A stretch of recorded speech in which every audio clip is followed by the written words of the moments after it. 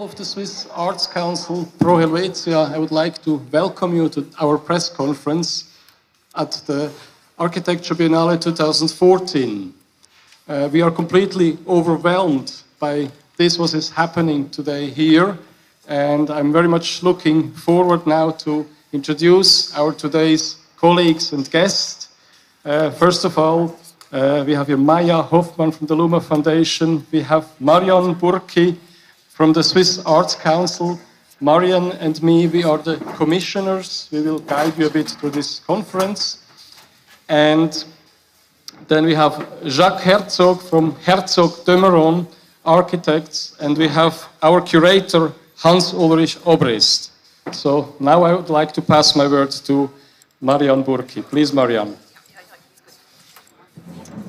Thank you very much for this introduction. Thank you very much to everybody to be here. We are very excited to be here for the stroll through a fun palace. The Swiss Pavilion curated this year by Ulrich Obrist, whom I want to thank here very much.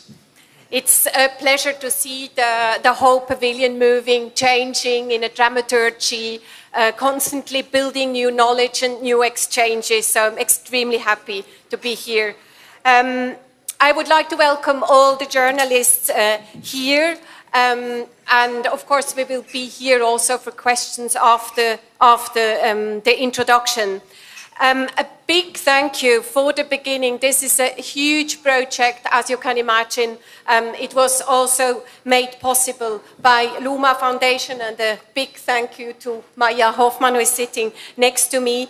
Also, I am happy to thank the SEO Foundation, who helped us to bring so many students here in the pavilion so they can build the knowledge about the two archives, Cedric Price and Lucius Burkhardt.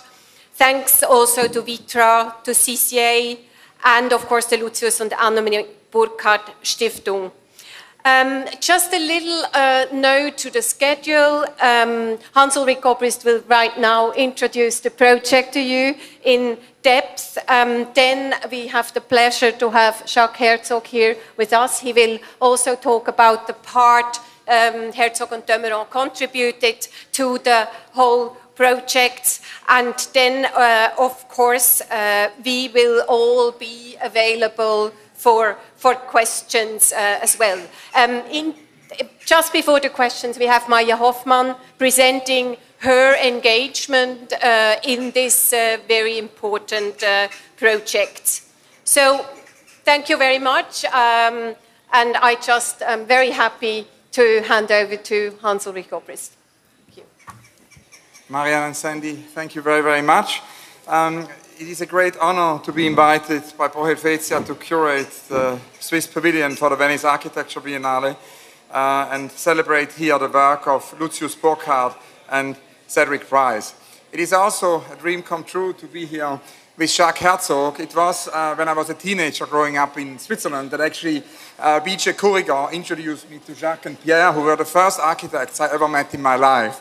So we can really say everything started with Herzog Dömeron. It's in that very first meeting that Jacques and Pierre, actually Jacques emphasized that I should look at Lucius. Somehow when the invitation came from this Pro Helvetia, and the idea also to actually do something in relation to Rem Koolhaas's overall theme, and the idea that it's about these moments of the 20th century to be revisited, it felt like a great opportunity to make this sort of protagonist Lucius Burkhardt more known, because he remains very little known out of Switzerland and outside Germany, where he's known. Very few of his books are translated. Born in 1925, he was a political economist, a sociologist, an architectural thinker, and a planning theorist. He stated that architecture must contemplate the environmental and social circumstances which by far outweigh the visible environment. And that's also true for Cedric Price, whose architecture potential to nurture change, intellectual growth, and social development is at the core of his practice. So we decided to call the exhibition A Stroll Through a Fun Palace, celebrating two of the many great inventions of Cedric and Lucius. Cedric, of course, with the Fun Palace, with this extraordinary, unrealized institute, cultural institution he invented together with John Littlewood and many other practitioners, so working with cybernetician Gordon Pask, working with people from the world of music, all fields, and it's very much the way Cedric conceived the Palace, Fun Palace, is an inspiration for what we did in this pavilion here. Lucius Burckhardt, among his many inventions, invented astrology. He actually made the science of going on a walk an academic discipline in Kassel. And so you will see basically both works have a lot to do with drawings. And we thought, actually, with Jacques and Pierre, it would be wonderful to show this archive of drawings of Cedric and Lucius at the center here of the Swiss Pavilion. Now, one of the things which was interesting is that already in the 90s, when I then was in dialogue with Cedric and Lucius a lot, I did exhibitions of their work at the Musée d'Art Moderne de la Ville de Paris, and more, looking at their drawings, they seemed very, very similar. So this idea of actually having this comparative study here through drawing is at the origin of the pavilion. We are very grateful to Mirko Zardini of CCA in Canada, who is here, who curated with us the Cedric Prize part, and we'll speak later tonight about the Cedric archive. And then, of course, we were wondering how could one actually develop an archive as a lively thing, because this idea of drawings, of architecture, of sketches can sometimes be, and also of a lot of text, can be quite difficult for an exhibition visitor, both in the architecture world and outside the architecture world, to transmit. So we felt it's urgent to actually involve artists and architects in that, and together with Herzog de Meuron and also Atelier Bauau, who built the roof here, it's an homage to Cedric Price's aviary, we started to involve artists. With our scientific director, whom I thank so much, Lorenzo Baroncelli, we developed a team involving Liam Gillick, Dominique Gonzalez-Förster, the artists Dorothea von Hantelmann, the art historian Philippe Pareno, and Tino Segal, the artist, and started to meet regularly. And these meetings happened in Basel, in the office of Herzog de Meuron, and really were about this idea of how one could come up with a format of an exhibition, with a choreography. And it's really Tino Segal, Assad Raza as well, and also Philip, who developed the kind of overall choreography with Herzog de Meuron. The kind of first key idea were the trolleys, because we went to the archive of Lucius, and suddenly the librarians started to move these trolleys around. And that gave Jacques and Pierre the idea of using these trolleys as a display feature. So when you come in the morning to the pavilion, as opposed to now, is completely empty. And when you're the first visitors, it's like a bit like Le Vide et Le Plein in Yves Klein and Armand. It's kind of both. You enter the pavilion and it's completely empty, and then suddenly a trolley shoots out and there start to be conversations. So that's the idea which we had with the ETH students, also with the office of Herzog de Meuron, but as well, of course, with many other universities and art schools and architecture schools all over the world, with Lorenzo Baroncelli and Stefano Boeri, who directs this school, to develop actually a permanent presence of students and young architects here. And that had to do with an experience actually I had previously with laboratory exhibitions, where very often we made them very, very active at the opening, and then everybody left, and it felt, the laboratory had left town. So we wanted to here, for the entire duration of the 6 months in Venice, develop actually an ongoing laboratory. There will always be around 10 students here, and the visitors will always be engaged in conversation. And after one trolley, many more trolleys come out during the days, and it's possible to see this archive as a sort of a living archive, really. The same thing with the musical chairs. They are not here now because we have the press conference, but normally in this space here are the musical chairs, where we have these panels, and I'm sure Jacques will tell us about this later, the panels on which the archives are. We are also very grateful to all the artists who made contributions for this choreography, which pop up every now and then. Olafur Eliasson, Dan Graham, Carsten Höller, Kushonga, Rike Tiravanisha, and of course also the scholar Samantha Hardingham and Eleanor Braun, Cedric's very, very old friend, who contributed so much to the pavilion. We're extremely grateful to the Luma Foundation. It's a co-production of Pro Helvetia and the Luma Foundation, and to Maja Hoffmann, because this adventure here is very, very connected to an exhibition we developed in Arles with Maja and the Luma core group, with Beatrix Roof and Tom Eccles and Philippe Pareno and Liam Gillick, where actually the idea was to present the models of Frank Gehry as a choreography, and this exhibition is still ongoing, and it's again a collaboration where, Philippe Pareno Assad Raza, Liam are very involved. So this idea of actually showing architecture in a different way, in a dialogue between art and architecture, and that's obviously again very inspired by Jacques. And I remember again in that first meeting when I visited Jacques for the first time, he told me about the almost immaterial collaboration with Remy Zaug, thinking about formats with Remy, and so that has a lot to do with what is happening here. The students who are here is a collaboration also with the Steo Foundation in Zurich, so who made possible this idea that really students can be here and spend time in Venice, and that also will mean, there are going to be many more theses, books on Cedric and Lucius, so the pavilion really becomes a research center. So thank you all again very, very much. Thank you very much. Now I would like to pass the word to Jacques to explain the part of the project. Well, gladly, Hans-Ulrich, you said so much, so there is not so much left to say. And you describe pretty well what you can see here. And Pierre and I were invited indeed by you, Hans-Ulrich, not for the first time, to collaborate with you on a project which always so far has turned out to be quite successful, at least in how we can see it and how we can witness it and how it turned out for ourselves as a pleasure, both intellectually but also physically, so that you enjoy it and people also like it, because people understand it. It's not just a purely intellectual kind of trip, but it's something that you really take something with you. And I think that's the goal ultimately, because as you said, Cedric Price, but much more Lucius Burckhardt have been forgotten. I mean, Lucius is really a totally unknown person to the youngest generation. But for Pierre and me, Lucius was a very important figure in the late 60s, early 70s, in the post-68 period. Because he introduced sociology, anthropology at the architecture school, and everybody was very strongly politicized and politically more interested in society than in architecture.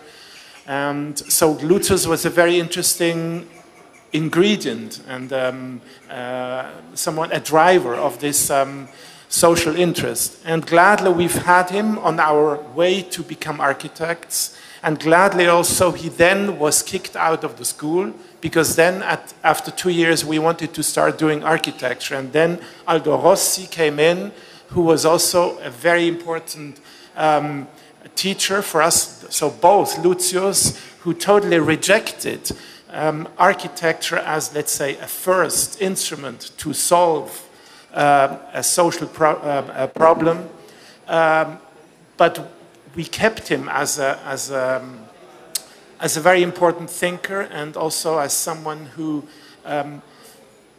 introduced the doubt in our understanding of how a city works, how architecture works. But gladly we also later had then this influence of Aldo Rossi, also in Venice, left his traces, as you know.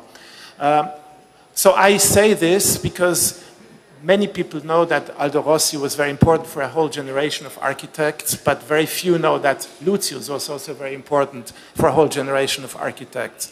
And I think the interesting thing about the concept here, that was, as you said, Hans-Ulrich, generated, inspired, imagined by really this group of Herzog de Meuron as architects, but much more by the artists that you mentioned, namely also Tino Segal. The interesting thing is, I think that it's a performative installation. It's not purely a physical, static installation, but it involves young people. And I think that's really very interesting, that not only these young people are needed to communicate the ideas of Lucius, but they themselves will carry on their way the kind of thinking of Lucius and Cedric Price. So it's really quite an ingenious concept of spreading those ideas, not by once consuming them, but you inspire a whole group of people who are almost like prophets that they can carry it on. And in this case, I think it's a very interesting message they carry on because it's non-ideological, because it's more about thinking, about doubting, about looking, all attributes that we believe are very strongly needed and are very important for the understanding of art, architecture, but also the whole world. It's a very ecological kind of thinking. What else could I say? Yes, this kind of ecology of not doing more than needed, of just using what is needed to resolve a problem is at the heart of Lucius Burckhart's thinking. And that's why also we like, and I speak also in the name of Pierre in this, very much the artist's contribution. I think they are really great because I think the whole concept is not just about a collaboration between architects and artists, because very often that doesn't work, and it's just a kind of blah blah. But I think it's really amazing how all these different wheels go together and make it a very simple, very natural installation. How the stores go up and down are absolutely needed so the whole thing works. And the stores were there and were not something that was brought and was not an invention of an ingenious artist, but comes from thinking and perceiving rather than producing. And I think in this respect, the whole installation is really very much created in the spirit of both Lucius and Cedric Price. Oh, the boards. I mean, all that is physical is relatively unimportant. Some of the many drawings, articles, protest actions, activities of all kinds are printed on boards via Xerox and via facsimile, all these kind of techniques that Lucius liked so much because he liked cheap ways to communicate and easy ways to communicate. And they are leaning against the walls. They can be brought in and out, so they are not like paintings. They don't have this kind of artistic value. They are very random, and they can be mounted and distributed in many ways and be stored away easily. And also it's a way that we work ourselves in our studio to quickly illustrate or represent some ideas. Jacques Herzog, thank you very much for this insight into the development of the exhibition. Now, Maja Hoffmann, you have been in an intense dialogue with us for quite some time to enable us with your contribution to realize all these ideas about a dramaturgy which is constantly moving and developing and really having this moving element in it. So I'm very happy to let you talk about your motivation and your engagement in the project.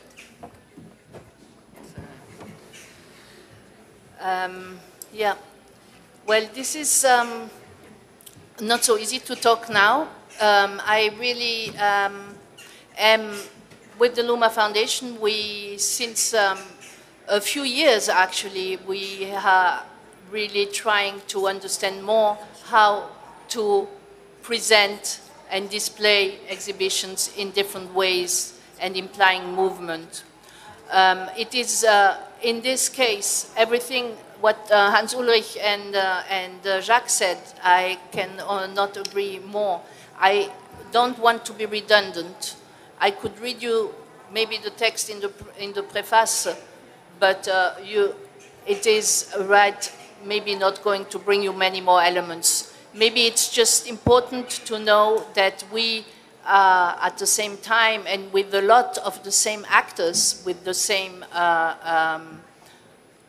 curators, with the same thinkers among our core group in the Luma Foundation, and with the artists who are in the center of it all, also having an exhibition with movement and architecture. And when Hans Ulrich came with the project, I unfortunately had no way, because we were super busy on our sides, to speak with Jacques or Pierre about it.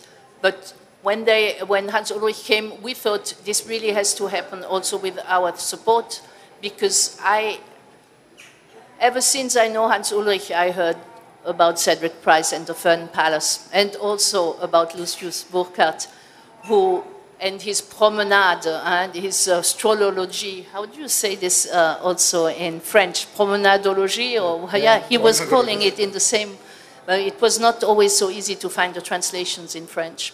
So there's not many more elements that I can bring to you. Of course, I had prepared my thank yous to everybody who has been participating in this show. And what was interesting with Cedric Price and with Lucius Burckhardt is that I actually had their fields, sociology, architecture, and urbanism, which is already something very appealing, because it's not always used in the same specialty, if I can say so.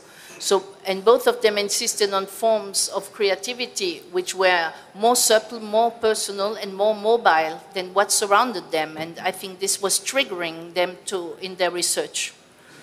So the Swiss Pavilion in 2014, by doing this today, means that I rethink the architectural exhibition in that way.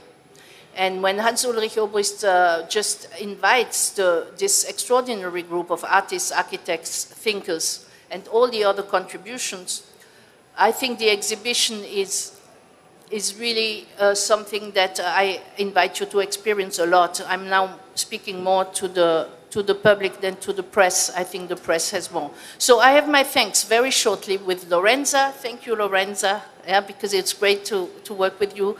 Stefano Burri, of course, Herzog de Meuron, Pro Helvetia, the Atelier Bauau, Olafur, Eliasson, who did the piece that you can see on this wall. Atelier Bauau, I said already, Dominique Gonzalez-Foerster, who is also here, Dan Graham, Carsten Höhler, Ku Jung-ae, and I'm also super interested to have the same group who is working on our exhibition, which is still on in Arles and which is going to be on until the end of September, called Solaris Chronicle. I invite you also to find some materials outside about this exhibition. It's in a very subtle way. It is actually the continuation of the research which you can find here, but it is also completely the beginning of this. So this Swiss Pavilion with Pro Helvetia is really, really completely in our line. Liam Gillick, Philippe Pareno, Assad Raza, and Tino Segal are in the show in Arles, and it is displaying models of Frank Gehry, who really let us use these models. And I feel very honored to support experimental projects. And I hope this is all coming together at some point, also in your minds. Thank you very much. Thank you, everybody here.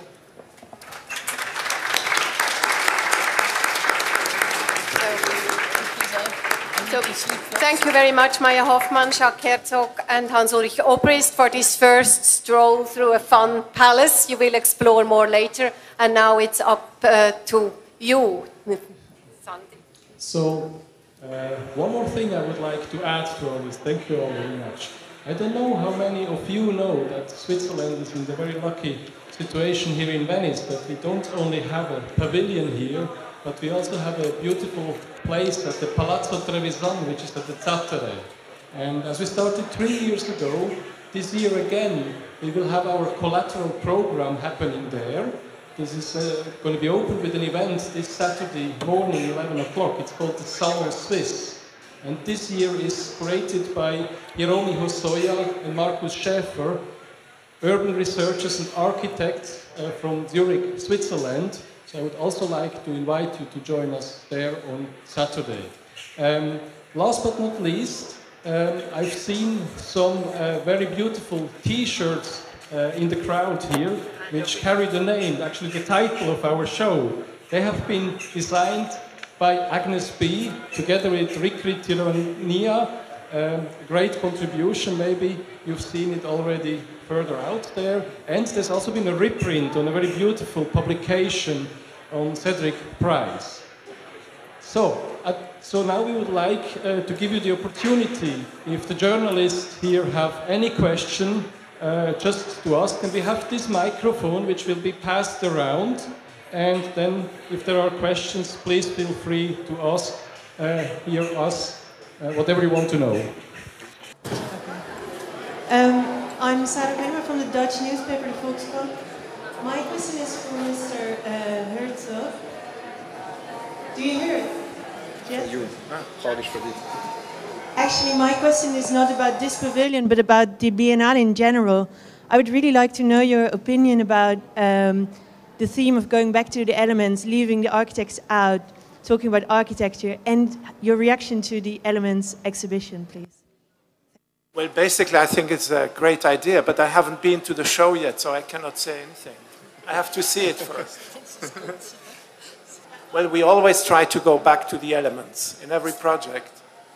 But as I said, I can't say anything about the show because I haven't seen it. It would be ridiculous. It would be really the opposite of, being fundamental. But I think it's, as I said, I think it's really, I'm really keen to see how something works that normally is based on individual contributions.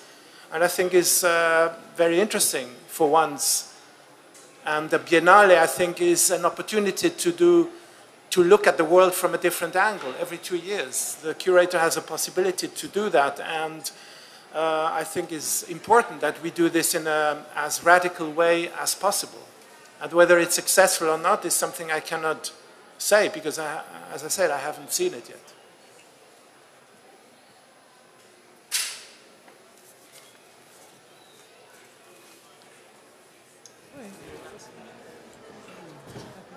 Maja Hoffmann from the Trans magazine of the ETH Architecture School. I would like to ask either Mr. Herzog or Mr. Obrist, how would you describe the relationship between the opus of Lucius Burckhardt, which, as you said, emphasizes the invisible aspects of architecture, and the overall topic of the biennial, which is about the elements of architecture in their very technology and materiality? Do you see it as oppositional or is it more complementary? Both Lucius Burckhardt? You mean both Lucius Burckhardt and Cedric Price or more? Yes, Lucius Burckhardt is in this case as really emphasizing these anthropological and sociological aspects which are crucial to his work. I think it would be great to hear more from Jacques about this, because obviously him having spent so much more time with Lucius than me, he'd have much more deeper things to say. But I mean, for me, I met Lucius relatively late in his life, and we did a lot of walks in exhibition. I think that a lot of his research is, I mean, looking at the drawings, preparing for the Biennale here, it feels as if these drawings were made today, because many of the themes are so incredibly contemporary. I mean, the way how he looks at the environment, the way he looks at ecology, the way he looks at, social dimensions of architecture is just very, very relevant for now. I think also the many dimensions of Lucius Burckhardt's work, because I think, looking at the archive, we have to wonder which Lucius Burckhardt we're talking about. There is obviously a Lucius Burckhardt, curator, editor of magazines, of work, and so somebody who really, published big parts of the avant-garde of his generation and the research of his generation. Lucius Burckhardt as a teacher, somebody who invented with the canapé, a radical pedagogical model, similarly to Cedric Price, who invented the pottery think belt, as something Mirko, and the CCA and the archive have many documents about, and at the same time, Lucius Burckhardt as a writer, as a philosopher, Lucius Burckhardt as an urbanist, Lucius Burckhardt as a landscape architect. So it's almost like many parallel realities. I think what is interesting is that they both Cedric and Lucius have a great interest in these many things which have not to do with buildings, which are relevant for our lives and our cities. For example, as Lucius once told me, if you look at the building, it's not only the concrete. What happens between the neighbors is as important as the concrete. Or, what Edi Rama told us earlier today, how actually all of a sudden a conversation can start just by painting, the city in different colors, and that's something which could almost be a Cedric Price project. And he developed these early museum discussions by having numbers and heights on buildings. You know, in Glasgow and Sheffield, he developed unreal, you know, sort of almost like happenings which made people experience the city in a different way. I think the connection to technology, both, you know, in a very interesting way, had a sort of a connection to technology, and particularly with Cedric, it's almost uncanny how much he anticipated the internet. And I think that has to do with the fact that he worked a lot with Gordon Pask and, you know, the cybernetician, and that brought him to think about network conditions. And both in the Lucius and in the Cedric drawings, there's a lot about networks. But I'm sure Jacques can tell us much more.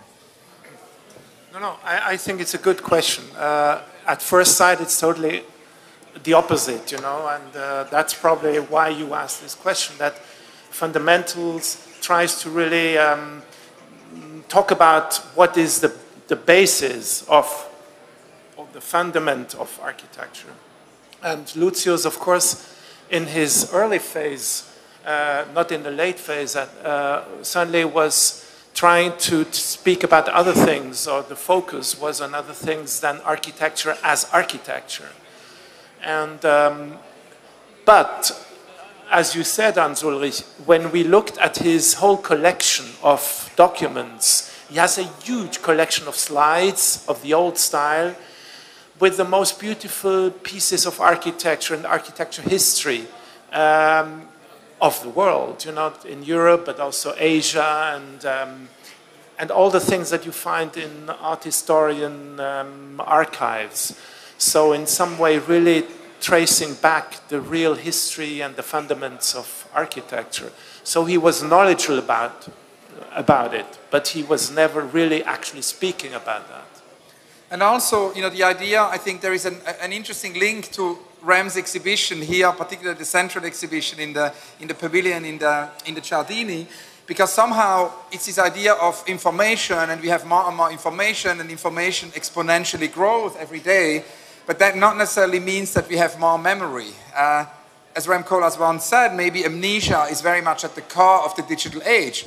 And it's kind of fascinating, you know, when Herzog Demeron and their teams in Basel, and we went together to the library, you know, and looked at the documents, and then there was a very systematic way of capturing the material to just discover these hundreds and hundreds of forgotten, unknown projects which are relevant for now. There is a staggering amnesia in the middle of this information explosion. In an interesting way, you know, walking through the central pavilion the other day with Rem, I felt there is almost in every room another Lucius Burckhardt. You know, there is this incredible research about stairs. Somebody in Germany who made 5 decades of research of stairs I had never heard about. There is the discovery of these archives of windows of an English encyclopedist who has, you know, thousands of windows, another unknown collection. There is this incredible, you know, pioneer of corridors. There is, of course, the pioneer of the oblique. He's more known, Claude Parent. But in some kind of way, you know, I think almost in every room in the central pavilion, you can find another Lucius Burckhardt. So this idea, I mean, Eric Hobsbawm once said we need a protest against, he said that in the Serpentine Marathon, and Julia Peyton-Johnson and I had invited, he said, you know, we need a protest against forgetting in the digital age, in the information explosion. It's also very human to forget, gladly, I must say. You've been talking about the pavilion becomes a research center. So what research is thinking, you think about aims or no aims, but are there any documentations about in the end? If you have, then the pavilion is like a process that is all becoming, every day is a different day, is a different collaboration, a different communications between the students and the visitors. And in the end, you ask half a year, so you're having research documentation or something like we can stand on and say, okay, we look back on this, what we had. It's a very interesting question also, because there are going to be, you know, many, many different results, of course, of this research. On the one hand, you have the ETH students, you have the Venetian, you know, participants as well. You have the international, you know, Summer Academy participants, and they will find lots of findings about the archive and then permanently live, you know, transmitted also to to the visitors in the pavilion. So that, is a feedback loop. And every single visitor, who visits the pavilion will somehow, find out things here, and, that's then out in the world. At the same time, many, students, young architects, artists, scholars, get into the work here of Cedric Price and Lucius Burckhardt. And what exactly is going to come out? Will there be many theses? Will there be books? Is not for us to determine, but there will be, obviously a lot of results coming out. There is also an archive, everything will be, documented. There are going to be many talks here, but there is also a connection to the Biennale and to actually to what's happening in the Arsenale, because interestingly enough, the idea, obviously, the Fan Palace idea plays a role also in the design of the Arsenale, because there are these smaller and bigger lecture theaters injected into the Arsenale. So many of the results of the findings in dialogue with the Biennale from the Swiss Pavilion will then be presented as public events in the Arsenale. There's not one result, hopefully. There's going to be many results. And there's, going to be books, hopefully not one book, but many books. So this is a book machine. So, thank you very much. I have to say, finally, it was such a great honor for us from Pro Helvetia to work together with all of you. I think the project is fantastic, and this is, the end of the press conference.